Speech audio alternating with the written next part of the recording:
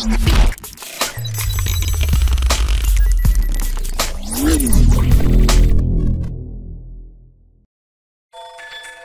Kardashian wanted a change. The star stepped out in the Big Apple Wednesday night, kicking off New York Fashion Week with a new do.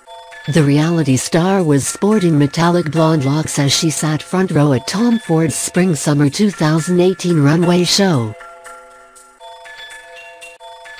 A dramatic change from her typically dark-hued tresses. Paired with her sleek icy locks, the mother of two donned a black bodycon dress and open-toed heels with minimal accessories. "We changed up the look, a little wet, longer," the mogul said on social media while inside the car as she made her way to the event. From the front row, the star could also applaud her younger sister, Kendall Jenner, who strutted the runway along with supermodels Gigi Hadid and Joan Smalls.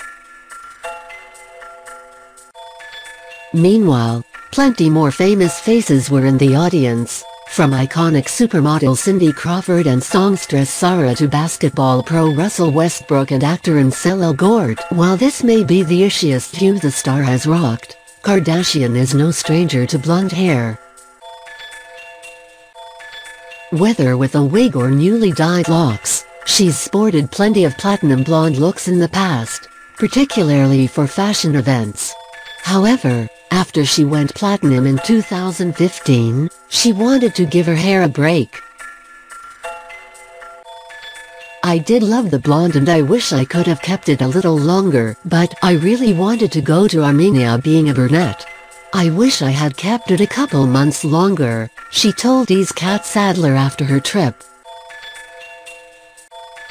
"I'll do it again, but I'm going to have to wait now a couple years because it just damaged my hair so much. I just need to get it back." Well, the blonde hair is once again back.